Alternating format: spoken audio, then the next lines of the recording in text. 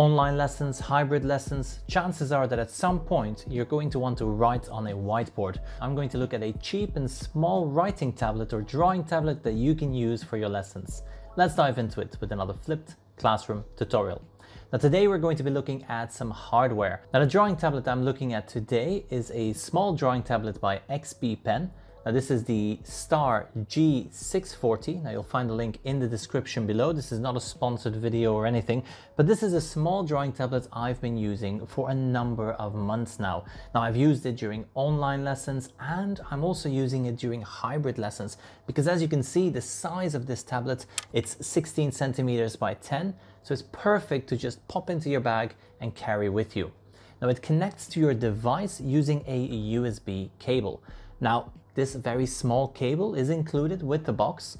Now that's probably one of the negatives, is that I find this cable a little bit short. However, it is compatible with other USB cables. So if you have other cables lying around, you can simply use those to connect your tablet to your laptop or computer.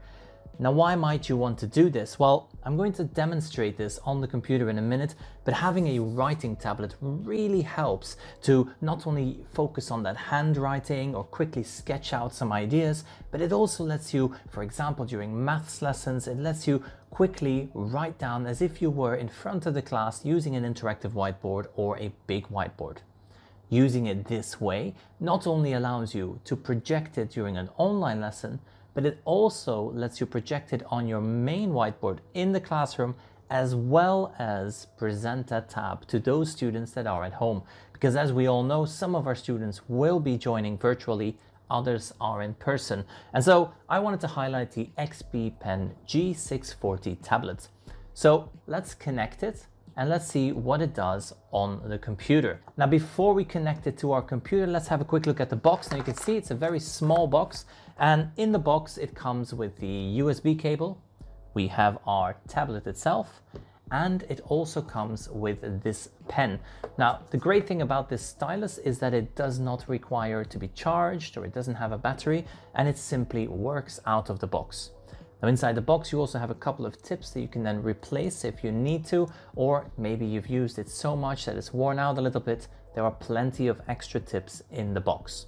It comes with a button. There's two buttons at the top, and what those buttons are for, I'll show you on the computer. So let's go ahead and connect our tablet. The first thing I'm going to do is I'm going to make some space. I'm going to place the tablet next to my laptop and connect the USB cable. So here we have our USB cable. We're going to connect that. Sadly, this is not a USB-C connection, which would be even better, but at this price point, I'm not complaining at all.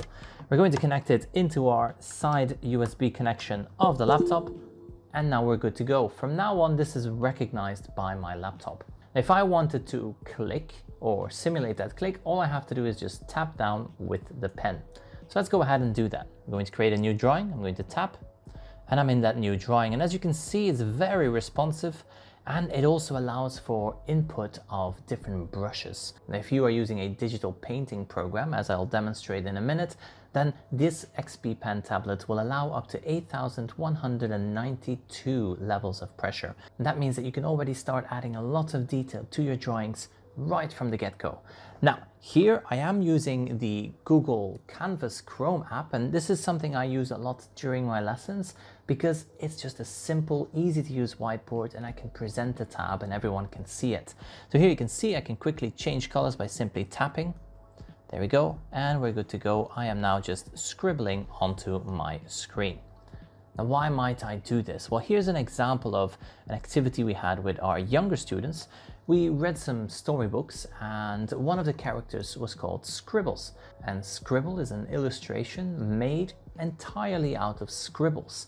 And so as I was reading the story, we drew a picture of Scribble and we added our own text bubble to that. And so the children all joined along with paper and with a pencil, and they all drew their own scribble. Now, because I was doing both the in-person and digital lesson, I did not want to use just pen and paper, film it with a webcam. So this was the perfect solution for that. So here you can see it allowed me to draw that image digitally and then also share it with our students.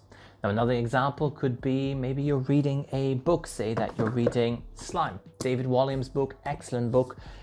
You're reading the book and now you want the students to add their own illustrations.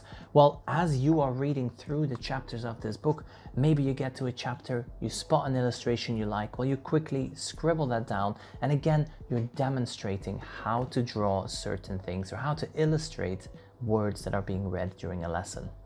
Now using this tablet is really super easy, and as you can see, using a simple drawing app, that's only just the beginning. We can also use more advanced apps. So for example, here I have Krita. Krita is a digital drawing app, open source, available on Windows, and this will allow you to draw more detailed pictures. For example, here in Krita, I'm going to use the 2 buttons on the pen now. So I'm going to use the lower button, I'm going to press that down and then tap. And this brings me into the right click menu. Here I can select any of these brushes. So let's go ahead and select this brush. There we go. We'll set the opacity to say about 40. And let's just quickly draw onto our page. As you can see, it's got a good response there. And the colors really mix nicely. There we go. We can just add to that. Let's say I want to change the brush one more time. I'm going to again click that button, tap, and now I can choose a different brush. Let's go with that one. Okay, we're going to just lower the opacity, maybe make the size a bit smaller. Okay, let's just airbrush these edges away. There we go. And as you can see, you can really add detail by just using that drawing tablet instead of having to use your trackpad. So this is incredibly useful and great for beginners, very affordable. And if you are a teacher looking for something to really upgrade your whiteboarding experience, or maybe you're drawing and online teaching, then I would highly recommend looking into the XP PEN Star G640 tablet. And that's my brief overview of the XP PEN G640. I hope you've enjoyed this. In the meantime, thank you for watching, and I will see you in the next one.